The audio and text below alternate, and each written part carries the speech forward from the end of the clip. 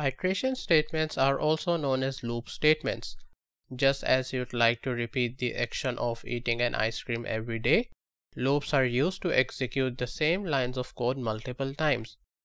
Imagine we want to write a function which prints the table of a number that is provided to us.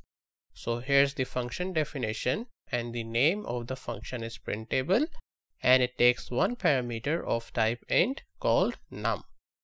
Inside the body of the function, we have one print statement which has our parameter num, and it is being multiplied by 1.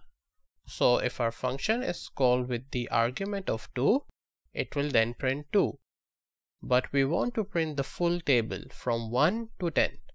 So how about we have one more print statement, this time multiplying num with 2. And now one more with 3, and so on till we write 10 print statements. Now you can see this is so bad because we have to repeat the print statement so many times.